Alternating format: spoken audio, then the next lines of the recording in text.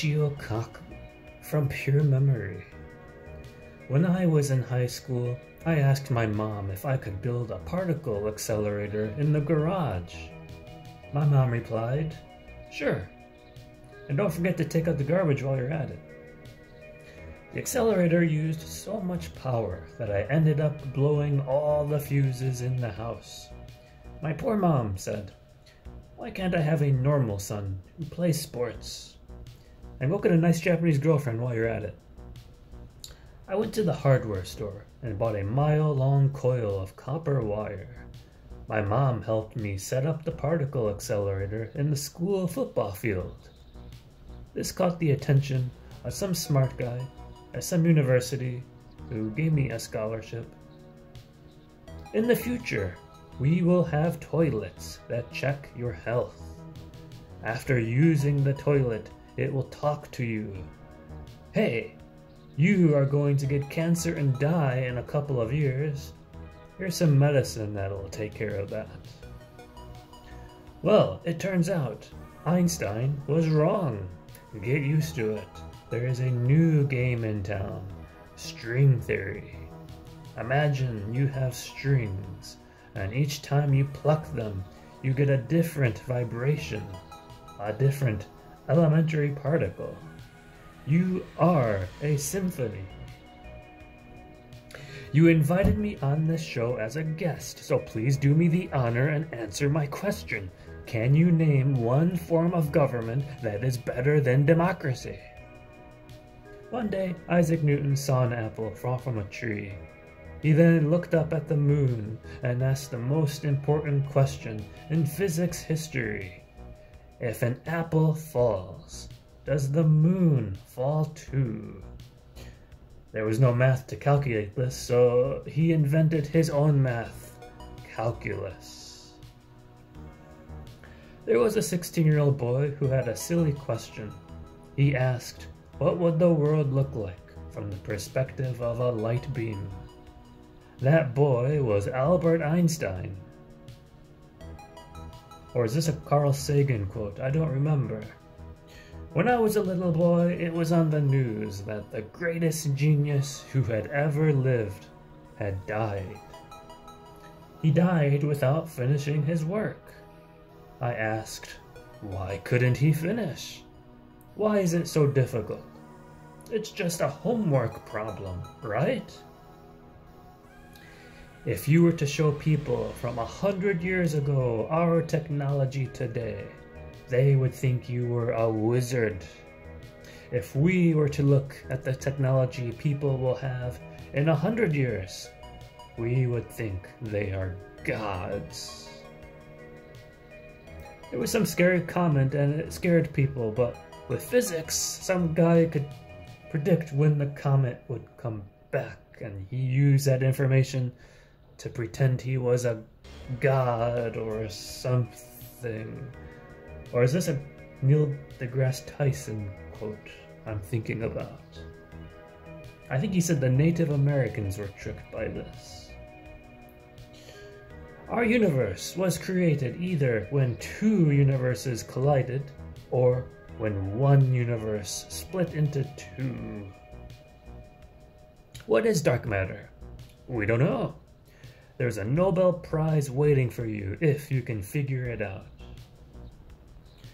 The speed of light slowed down at lunchtime. How can this be? In the future, you can suck up to people at cocktail parties. At the party, you can become Albert Einstein. You can wear a contact lens that lets you vibrate like a string. And when strings vibrate, they change. I was a string before. I vibrated. I became Michio Kaku. Is it any coincidence that when you rearrange the letters in my name, you cannot spell string? That's because I am not a string anymore. At the cocktail party, I used the toilet. When I sat down, The toilet told me to stop eating Teddy Grahams. This frightened me. Teddy Grahams are my favorite. How could I stop eating them? I was so scared that I stood up from the toilet, and without pulling my pants back up, I ran to the door. I opened it and ran as fast as I could away from the toilet. I noticed something strange. The cocktail party was empty. There was no one. I looked around the fancy room. I noticed a brown box on the floor. I walked closer to inspect it with my Michio Kaku eyes. No, I squinted. I picked up the box. My eyes widened. It was a box of Teddy Grahams of the chocolate variety. I looked up at the God equation and asked, why? To my pain, a brown flake fell from the fancy brown chandelier and into my cute little eyes. My body reacted with pain. My eye reacted with delight as it slowly chewed the brown flake and swallowed it. I noticed another one fall. This time, I jumped out of the way to dodge it. I hit my head and got a boo-boo. My head made an owie. I walked back to the brown flake. I picked it up with my incandescent finger. This was no flake. This is a Teddy Graham. I couldn't take it anymore. I ran out of the door and left the empty cocktail party. As I opened the door, strings of light entered my pupils. The strings, they entered me. I looked out over the horizon. I saw plumes of smoke coming out of a factory on top of a hill. The building was engulfed in bright white strings of light. The wording on the factory was just barely visible. Teddy Graham Factory. I knew this was where I was supposed to go. Everything in my life had led up to this moment. Everything pointed me towards the Teddy Graham Factory. Like the planet Earth, warping space-time, forming a well of gravity, the Teddy Graham Factory warped space-time and formed its own unique gravity. It drew me in. I set out for it. As I walked to the Teddy Graham Factory, I noticed there was no one. Just like the cocktail party, everyone had vanished. You know, I think this has something to do with Teddy Grahams, I slurred to myself. Several moons had passed, however. The Teddy Grahams factory seemed to be farther than it had been before. I could no longer make out the words, Teddy Grahams factory. I don't know what to do, I giggled to myself. I looked back over my cute little shoulders. Behind me was the toilet. I decided to sit down and go poo-poo. I was greeted with a friendly "Ohayo gozaimasu," and when I finished, a friendly "Thank you." I asked the toilet what I should do.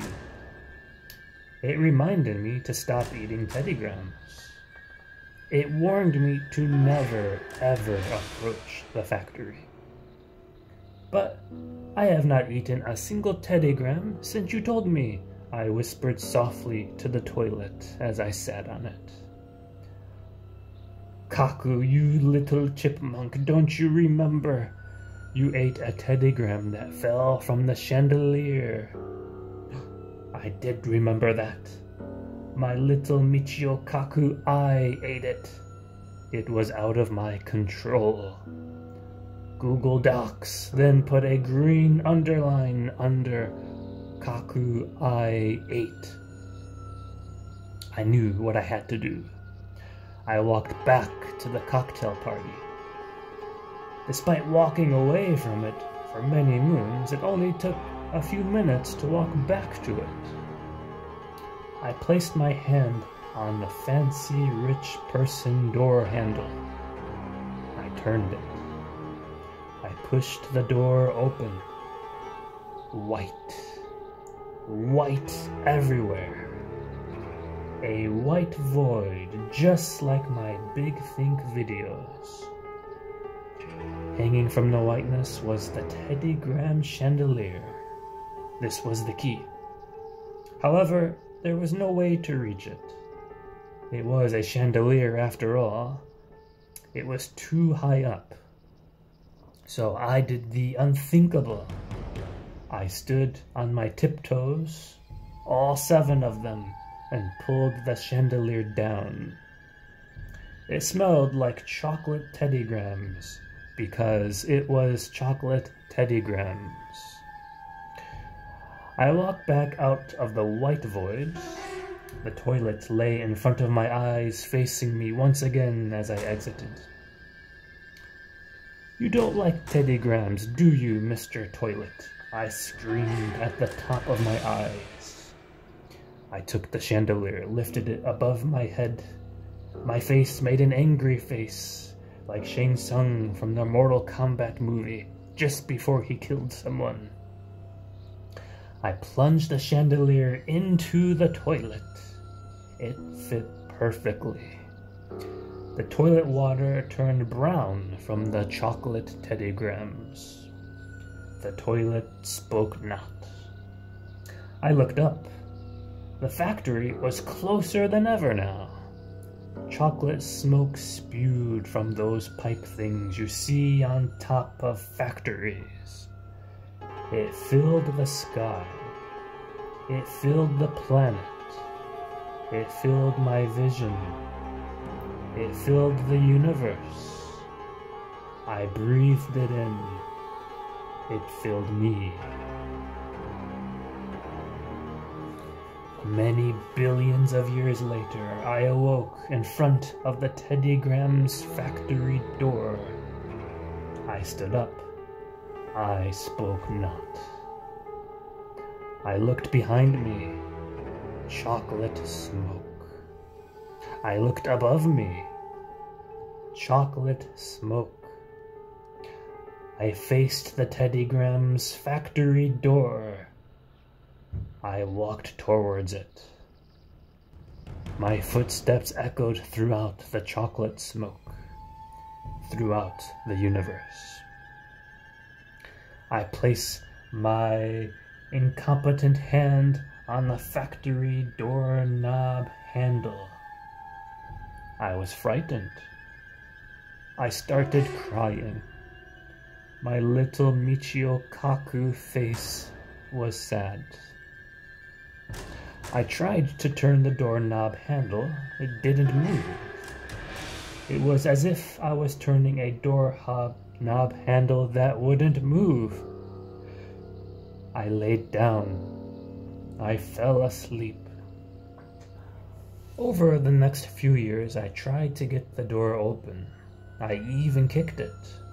One time, I jumped up and kicked it, but then my legs did the equal opposite reaction thing and pushed me back. I got many a boo-boo. This went on for decades, and then centuries. One time, I tried to scratch the door open. It hurt my hand digits. I laid down. I rested. Centuries later, I awoke with a clear mind. I knew what I had to do. I knocked on the door. It opened. Chocolate smoke spewed out of it, and engulfed me once again. I breathed it in. Very yummy. I opened my eyes. It was a teddygram, standing on the floor, upright, actual size, the size of a teddygram. It stood upright, surrounded by chocolate smoke. It spoke not. I walked up to the delicious chocolate teddygram. It smiled at me. I smiled at it. I picked it up. I threw it in my mouth. I missed. It fell on the floor. I picked it up again. I looked at it real close to make sure there was nothing on it. I put it into my mouth. I chewed. After the first crunch, I heard a horrifying scream. After the second crunch was silence. The chocolate smoke engulfed me once again.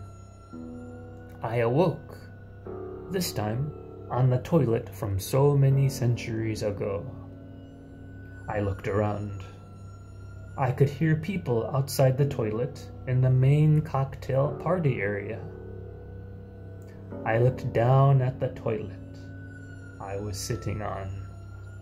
Why didn't you want me to eat teddygrams anymore? I whimpered. Kaku, it whispered back to me. The toilet water started to bubble. From the bubbles emerged a single teddygram. It floated on the bubbles. I picked it up and looked closely into its eyes. My eyes. In my voice, it told me, "You are what you eat."